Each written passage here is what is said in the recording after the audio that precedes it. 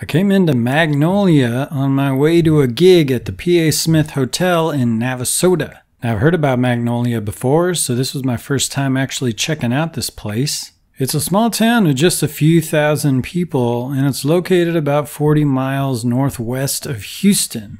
And it's named after all the magnolia trees that are there. So this small town is spread out over a pretty large area, so it's got a real small town feel to it, really country feel, kind of humble and laid back lifestyle. In some ways it's an escape from the city, and folks who are looking to live here are looking to escape.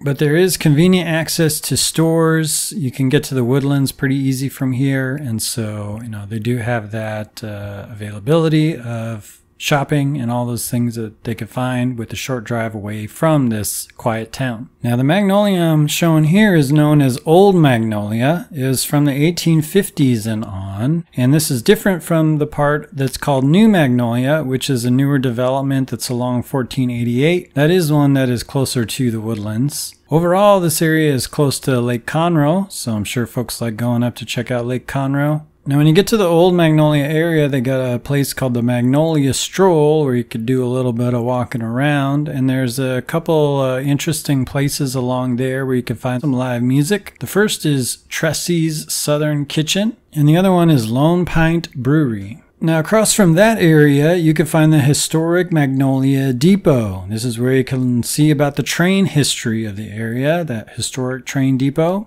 It's looking pretty cool there, and it's got a blacksmith building and a post office, old looking post office. So you could be reminded of the history area and the importance of that train route that it served at one point. After stopping off in the Old Magnolia area, I made my way up to Navasota to my gig at the P.A. Smith Hotel. This place wasn't too far away, and it's pretty historic. I always think it's cool, the little main strip here in Navasota, and the hotel sits in a little offshoot with a bunch of historic looking buildings. This was one of the first buildings of the town in the mid-1800s, and today you can find some food and some booze and some live music there on certain nights of the week. So I was happy to play there to a good little crowd.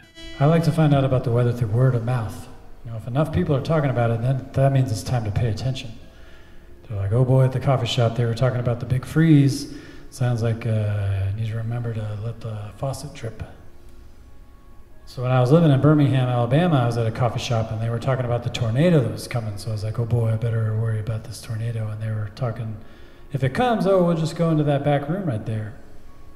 But I was like, well, if it comes, I think I'd rather be in my apartment than being in a back room with a bunch of strangers at this coffee shop. So I went home and all the rain started pouring down right when I got home.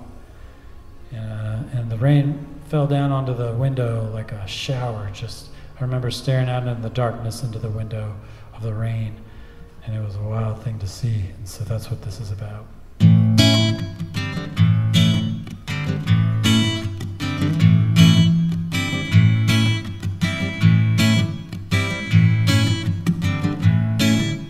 Darkness, in darkness, it's dark, it's getting so dark, here in darkness,